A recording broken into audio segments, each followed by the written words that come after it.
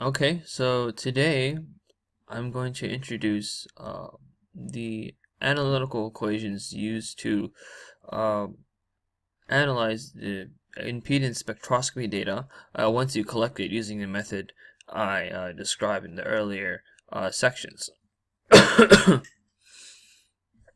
So, for the first question now is, what is impedance? So we're probably all familiar with voltage, current, and resistance. And as we know, voltage equals current times resistance. So impedance is sort of to resistance as AC is to DC. So in the DC case,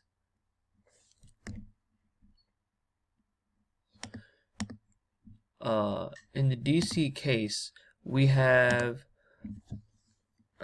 resistance blocking our circuit, blocking our our current from flowing through the system.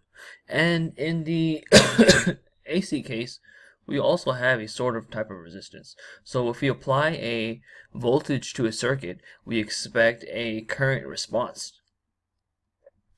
But because when we are, let's say we're applying a voltage to a black box circuit here.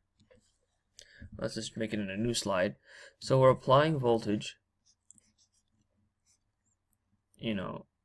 let's say we have some function generator, which is going to be attached to ground, and we have this hooked up here, and we have this attached to ground, and we have some type of circuit in here with a certain type of impedance. So if we apply a voltage, a sinusoidal voltage amplitude, we're going to get a current sinusoidal response with some type of phase lag. And we'll denote these amplitudes as I0 and VO. So if we directly take these amplitudes, VO and IO, it gives us the absolute value of the impedance. It's sort of the same case where we have voltage and current, but in a DC case we would have resistance. So these two ideas provide the same analogy with AC and DC. So obviously our piezoelectric material has a responding current, and therefore this then allows us to measure those parameters. So in another way, we can also measure it using the RMS voltage and the RMS current. And the RMS is the root mean squared, and you can look that up online what that means. But essentially, for a sinusoidal output or a sinusoidal wave, the RMS value equals the amplitude divided by square root of 2. So this can give you the RMS value. So the thing about the special characteristic about impedance is that it has an imaginary and a real part. So before, as you saw, I was just mentioning impedance as an absolute value. So impedance actually, it carries a real and imaginary part. So if you're going to describe the impedance correctly, we would say it's a star. Or not correctly, just in a very clear term, we would say it has some imaginary value plus a real component. And the phase of these two, we would have a real and we'd have an imaginary axis. The phase of the magnitude of the imaginary impedance and the real impedance then gives us the phase of the response.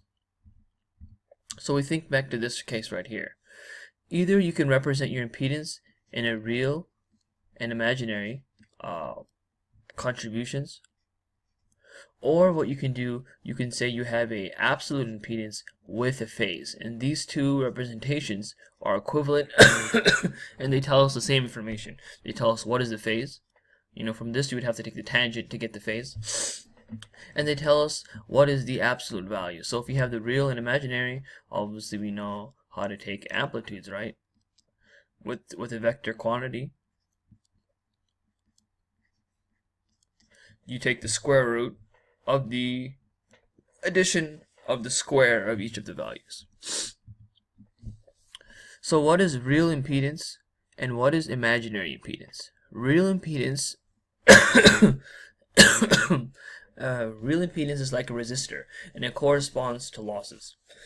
Because the the AC response of a resistor is in phase with the voltage input. So the current over a resistor is always in phase with the voltage applied.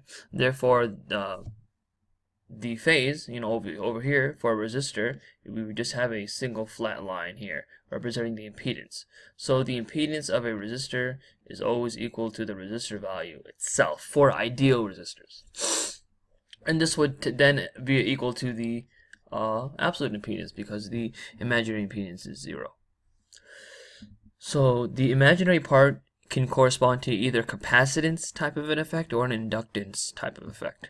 So if the imaginary impedance is positive, then we have an inductance type of circuit. And if the imaginary impedance is negative, then we have a capacitor. And this then determines the phase. So for a VI positive phase, that means voltage is, the current is ahead of the voltage. Then this would be the characteristic of a inductor. And if the voltage is behind, voltage is in front of the current, and this is the behavior of a capacitor. So depending on our real impedance, our imaginary impedance, we can calculate an absolute impedance, and we can also calculate a phase. But however, absolute impedance, mainly for piezoelectric materials, is what we're going to be analyzing and considering in most detail. You can also consider the admittance, which is 1 over the impedance, which is denoted by Y. It'll also have a phase, it'll also have a real part, it'll also have an imaginary part. It can be analyzed in much of the same way. Most of the time we're measuring impedance from an impedance analyzer and LCR meter, but you don't have to limit yourself to that. Impedance is what? Impedance is voltage applied and current which comes out, a current which results. So if you can measure the phase, you can measure the you can measure the amplitudes of each one. You can then measure the absolute impedance by measuring the voltage RMS value and the current RMS value. So you can also get this value by measuring it directly, but there's also a lot of different challenges by measuring it correctly. It's much easier to use a commercial instrument such as an impedance analyzer and LCR meter to figure all of this for you with good accuracy and less chance for error. So this is an example of the impedance of a piezoelectric resonator, not shown too clearly, but we'll try to clarify that a little bit now. This plot right here, as you see me tracing, this is the impedance, and we're going to be drawing this here. These axes is right there. This axis is frequency in hertz.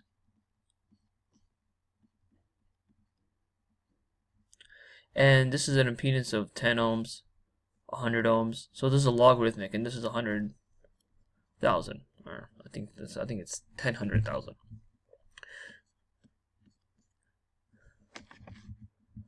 And here we have, on the other side, we have phase, which I'm going to draw now in a different color.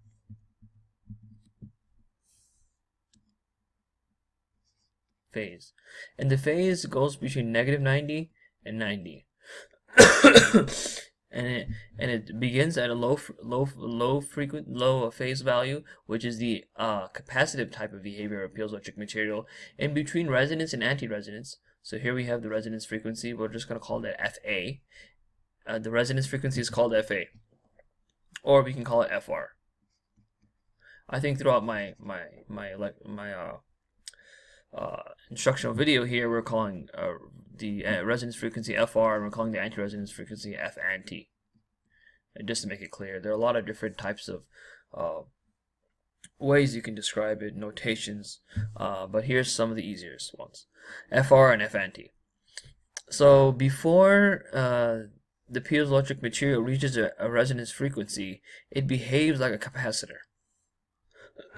as I mentioned in many other lectures. So it has a negative 90-degree phase. We can measure, therefore, we can measure the capacitance of the of the material here, and also have a close to negative 90 phase, which also demonstrates capacitive-like behavior.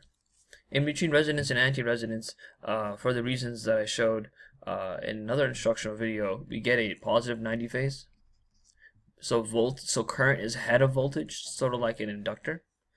And then after their anti-resonance frequency, we get, again, a lowering of this impedance. Impedance will go back down. So if we were to extend this graph, we were to see this type of behavior.